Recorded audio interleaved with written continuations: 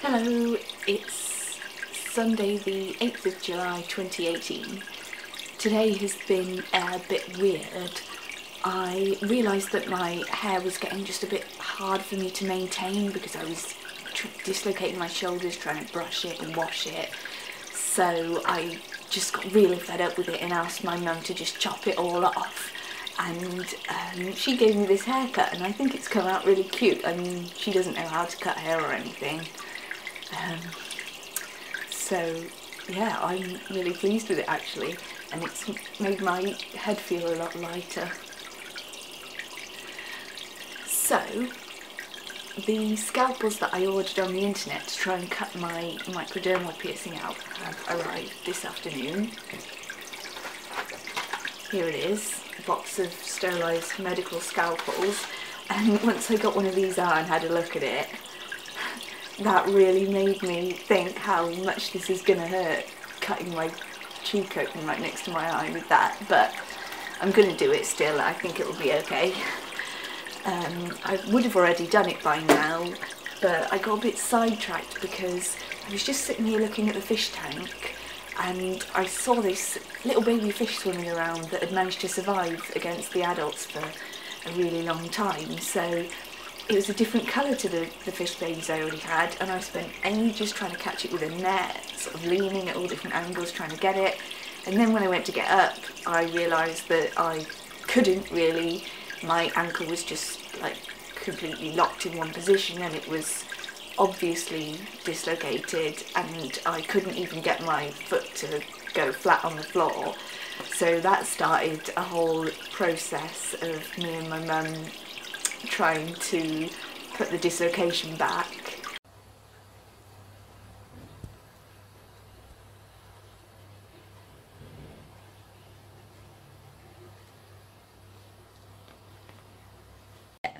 Just try it.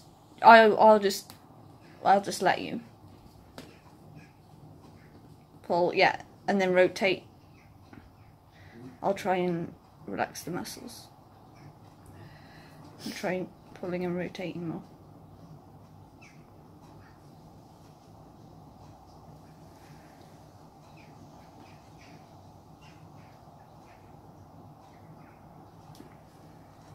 Do you think it's helped? It's not. It hasn't really jumped back. No. It might be that the muscles are just holding it dislocated now. That does feel like where it would go back though. I can feel, you know, it's definitely the right way. Oh, actually, that looks a bit more. I don't know. Is it still? Hang on, let me try move it a bit and see if it's.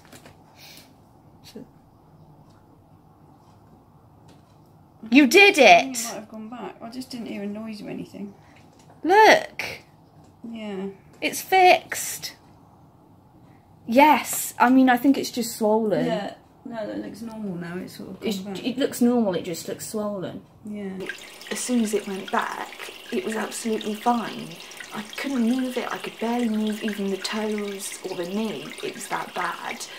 But as soon as it went back, it was, I could walk on it again almost as if nothing happened. It just feels kind of like a twisted ankle now. And I'm really amazed by how well it worked, just putting it back. That's not always been my experience, as you probably know if you watch my video logs. But I have to thank a lovely girl called Leah who I met at UCL Hospital when I was going to the group information session, and she actually told me that when you're putting a dislocation back, first you need to pull it apart, like pull the two sides of the joint apart to get it to like open up from the place it's stuck in, and then twist it in the opposite direction while pulling. And so as soon as my mum did that, it went back, and I'm really, really grateful to her. I could have spent all the evening in A&E, which is completely not what I want, especially because I'm getting the keys to my new flat tomorrow. So I've got to get up early, got to get on a couple of buses to get there and meet the housing person and fill in the paperwork, and then I can have a proper look at my new flat, and I'll see if I can bring anything to put in there as well. get this moving process started. So I'm really looking forward to that, but I think I'm going to try and perform minor surgery on myself this evening because I don't really want to leave the piercing like that any longer. It's just going to make a worse and worse scar. I might as well just bite the bullet and get it over with. So, goodbye for now.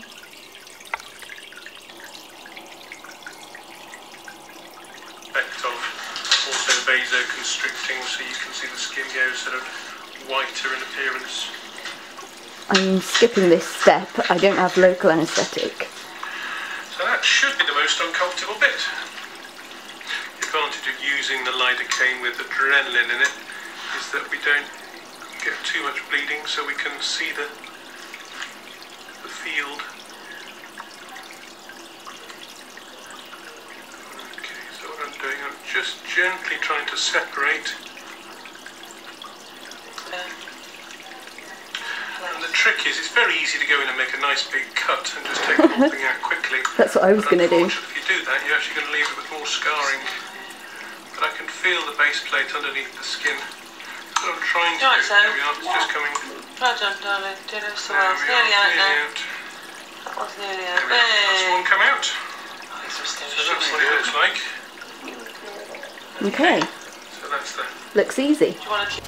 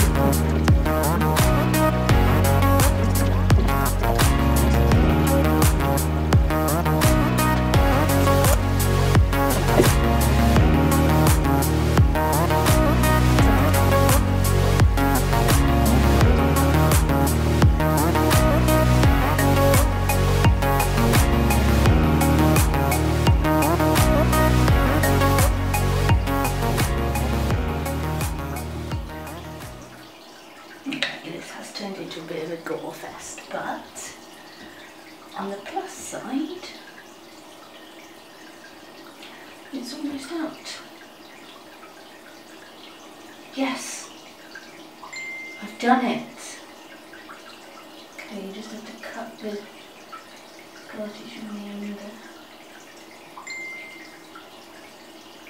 Come on, you little bastard. Cut that bit and then it's free. Yes! Ah, yes!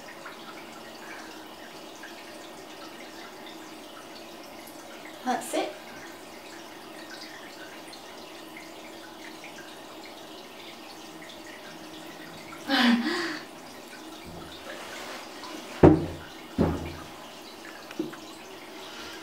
It worked. So now I've got this little microdermal to keep as a souvenir.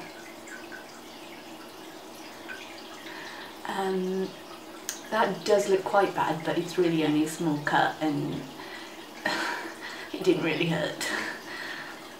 So yeah, happy with that. Better go clean it up now. Good night.